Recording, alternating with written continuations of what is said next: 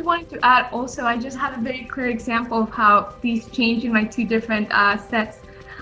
So when I was in college, I never applied to Facebook directly because I thought I was not qualified. As Martha says, if you don't ask, you're always going to have a no.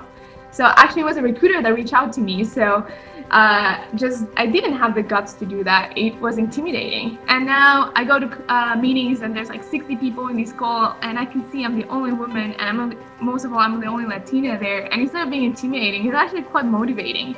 I actually feel badass to just be that one woman there. So it's pretty exciting. I just wanted to add that because I completely forgot to mention it. But yeah.